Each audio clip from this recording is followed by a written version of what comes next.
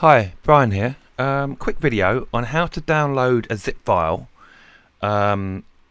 using your iPad and not have any problems. Now, the thing is, if you go to the website in Chrome and you try and download a zip, it doesn't seem to work. It doesn't come to you as a zip. I don't know why, but it just doesn't work. So what you need to do is use the other browser. God, the name's gone out of my head. That one. You know, my brain's gone dead. Yeah, you have to go there in your Safari browser, and then you'll actually get it as a zip. So for some reason, Chrome doesn't like zips in your iPad, but Safari seems to get on alright.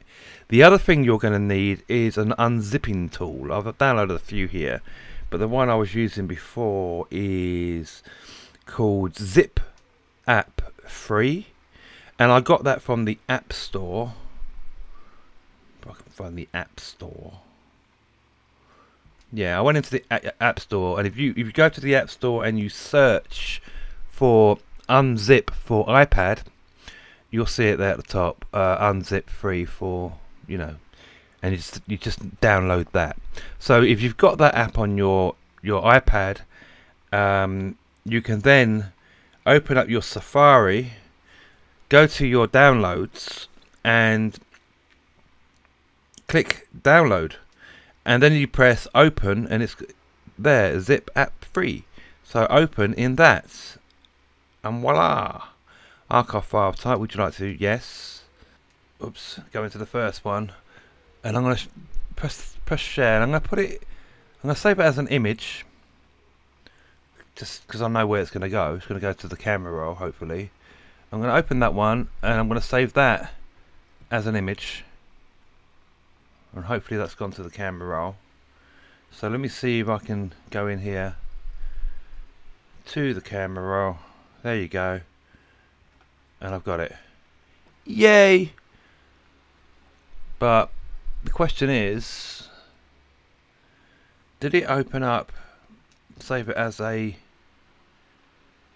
PNG still? So let's go and find out. That's the file there we just did, because I sent it to Procreate. And we're going to turn off the background. There you go. So it is coming in as a PNG. So all I would need to do now is organise my files. I'll put those two files into a folder, and they're probably named template or something in my gallery. And voila!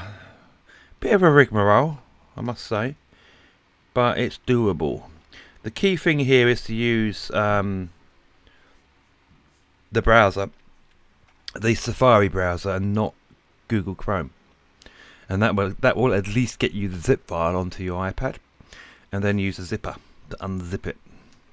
I hope that helped, and sorry about the scattiness of the video, but that's how I am, I think.